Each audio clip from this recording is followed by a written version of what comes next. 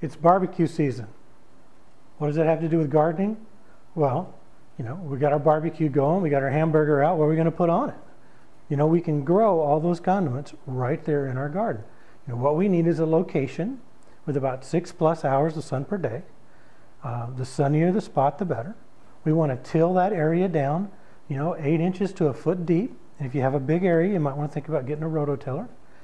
Just rent one for a few hours. While you're rototilling, and once we kind of get it going good, before we put the rototiller away, let's add in some peat moss or some compost and maybe some fertilizer, and let's rototill that down into the soil. And when we start planting, let's not put our plants too close together. That's a big mistake.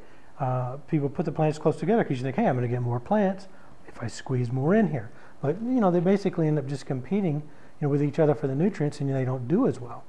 Tomatoes, you're talking 1.5 to 4 foot in space between tomato plants. So, we want to be sure we have good spacing, read the labels.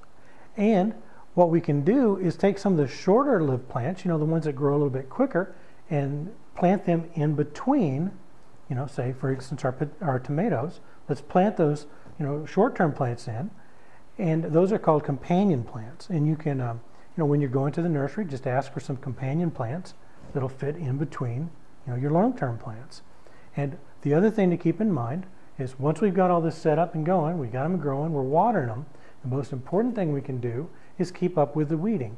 Just like planting the plants too close together lets them compete, we don't want weeds to get in there and starve out our plants, not the ones that we want. So there we go. Let's set up a little barbecue garden, also known as a vegetable garden. And next time we have a barbecue, you can just walk right over and grab the fixings right throughout of your yard.